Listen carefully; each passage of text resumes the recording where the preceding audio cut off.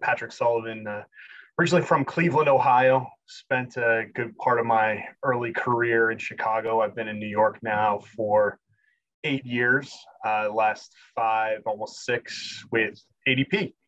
Had a handful of jobs, one of which was working at a startup before. So working at ADP is a different animal than what I had historically been used to.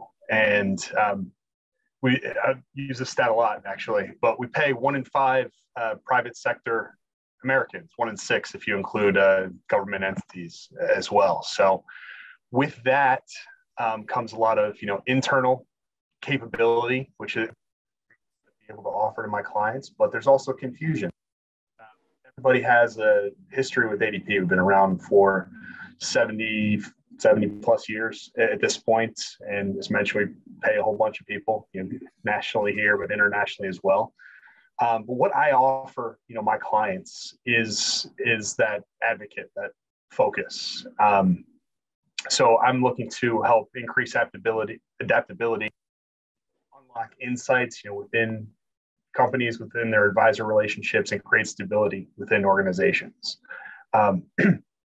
On top of just the volume of people that we pay, that a lot of that goes along with the data that we are able to use and leverage for client base. So that comes in the form of things like your jobs report, which I just saw the number come out today. Looks like we're creeping in the right direction again. We have won awards for HR tech around pay equity and diversity and inclusion initiatives. Here's some other things, market in particular, that have been useful recently for salary benchmarking, predictive over dashboards within your organizations, executive manager insights, employee engagement, retention. There's, of course, the compliance aspect of what I do, like the retirement mandates that are a new hot topic, as well as things like pay rate or pay range disclosures in applications, here in New York. I help with all of those basic things, but really it's about, unlocking potential of talent that you have and attract, retain, develop, engage, recognize, and reward, all things that we help clients do with their employees. And really the goal being to help business owners make better business decisions. I have a lot of great products internally. I'll get into that in a second, but we also have, award-winning marketplace partners. So we recognize that I want ADP to be your vendor of choice for HR payroll needs, definitely across the board. But I also recognize that there are specialty industries or specialty needs, things like recognition and rewards or unique time tracking apps, benefits, compensation. So we've proactively partnered with all the companies that you see on this little graph here and more to allow for best in breed solutions, all in one place, play nicely in the sandbox, if you will. When we're talking about the native products, it's really my goal when I'm working with my clients to, a phrase I use a bunch is right size the service model. I work with mid-market businesses primarily, but that runs a range of industries and frankly sizes of companies from a revenue standpoint, all in that sweet spot of 1 to 500 employees or so, and their needs vary depending on what's going on. I have 4 quick stories I'm going to run through to kind of talk through it, but everything from standalone services to technology solutions to managed services, which are outsourced HR solutions, and PEO, which is a professional employer organization or co-employer. There's an additional layer of global capabilities on top of that as well. And there's definitely all sorts of buckets of technology and add-ons and various levels of support, each and every step up and down this chain. I'm not going to get into the details here, but what I like to say is if you have a friend, business owner, advisor that has had a history with ADP, is happy, but maybe is in a different spot in their career, in the business journey, or even more so if they're not happy, maybe something has changed and they're possibly not in the right service model for where they are as an organization. Those are all great introductions for as well as CPAs and brokers, advisors that are talking to their clients about what they need, not just today, but for planning their business moving forward. Again, based on some of those best practices that we can hopefully help identify. So payroll's easy. Frankly, it's not easy, but it's probably what you think about first when thinking of me or ADP, and leaving payroll to us is really a lot of words on this slide, super complicated, but two quick stories. Working with a company that does cell phone tower maintenance. Relatively small company. There's not a ton of complexity around their day-to-day job. It's really one of two or three things. There's transit time, the electrician going out to the site.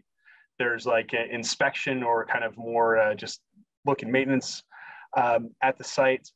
But then there's also work on government-sponsored jobs. So those are prevailing wage or union typical labor in different jurisdictions.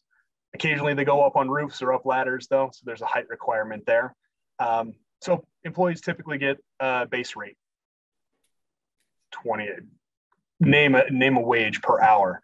But then if they're on a prevailing wage site, they get a different rate, usually higher, with some added incentive for doing those jobs. If they're up, 2-3 stories, they get another little incentive on top of that. So we have small business, payroll person managing that process, not a big deal. But then we start adding in the complexity of we're here in New York. So there's different prevailing wages for all of New York City. There's different prevailing wages for all of Nassau, Suffolk counties, different ones for Westchester and further upstate. They do work in Connecticut and New Jersey. Each county in New Jersey has different prevailing wage rates. So when we're talking about now an employee that could work 10 jobs in a day, let alone in a week, jumping between non-prevailing wage, prevailing wage jobs, getting them paid at the right rate at the right time is a whole mess. And I won't get into the details of how I'm doing it, but it's a good conversation to have. It's definitely something that I help with. And, we're saving them really 2-3 days of labor hours and being able to automate a lot of those tasks and hopefully scaling them up so they can take on more of those jobs.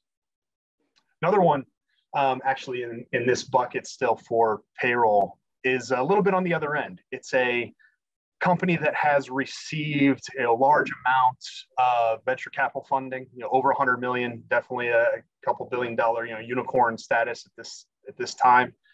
2 years ago, 50 employees. They're currently sitting at 200 employees with a growth goal of about 350 plus by the end of the calendar year. They went from one small office, West Coast based, to now they have employees in 6 states, somewhere in that ballpark. Each with different tax jurisdictions and compliance concerns there. But they also recently made some hires in Canada. They also have some contractors overseas, places like Ireland, New Zealand, a few others. And they don't really know. Just received a bunch of money, trying to scale quickly. Who knows kind of what lies next, what they're doing for health benefits and administration cross-country, cross-border. Definitely something that I work with as well, helping those global organizations that need a partner, secure, best in breed, but that can be flexible kind of for wherever their company, moves over the next 3 months, 6 months, definitely over the next few years. So it's kind of the scale, really small business, hyper local, but complex payroll specific needs versus one that's kind of figuring it out, but hyper growth and a lot of things going on. So that tends to be more the case in the M&A space and in the hyper growth space. That's definitely a client that's taken advantage of some of these added tech forward features as well. When we're creeping up that breadth of service stack, the next bucket is the managed services sector. Comprehensive services and total source are our names for the products. But again, 2 quick stories on how I've helped clients recently. Bank that I work with, they're an ADP client, they're a payroll client. During the pandemic, almost the entire HR department quit. Heads of departments were employed elsewhere. A lot of changes going on, which is really typical. So they were a technology client where their payroll person that had been doing it for 20 years is no longer in the business. And they really just lost some of that in-house expertise that they were looking for to retain and needed some help. I actually got this introduction through a health benefits broker that I work with, a really good partner of mine, saying open enrollment is a nightmare for me. We are scared that these people aren't going to even be offered the right benefit plans, let alone the money that they're losing on not having invoices audited, timely communication with carriers, all sorts of works. They're a client that's self-funded, so it was something that they wanted to keep everything in-house, but they literally just lost the talent and needed help, bringing people in the door. Read a recent, we have some internal metrics on this, but a recent HR generalist position, the average time to hire in the current environment is over 6 months. It's actually creeping closer to 9 months. So when this client was reaching out for some help for open enrollment that would have had like a 2-month turnaround, not only could they not hire anybody, definitely not hire anybody cost effectively, but really needed some help from us in this case to have that process run smoothly. And now we have maintained that proactive relationship for health benefits and for the payroll processing moving forward. One other story that I'd like to say is another situation where it was a company that not growing quite as fast, but based in New York. It's actually a competitor, Airbnb competitor.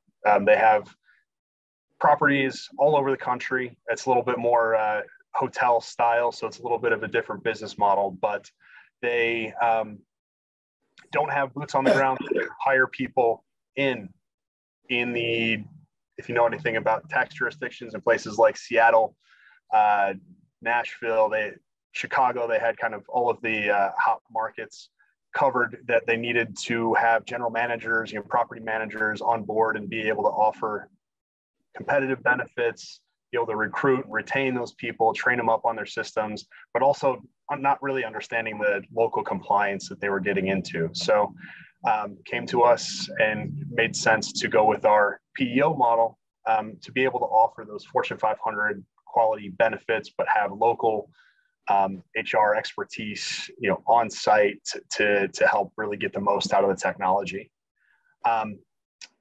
Quick stories. I think we can kind of stop sharing here, and we'll get to some questions here in a second.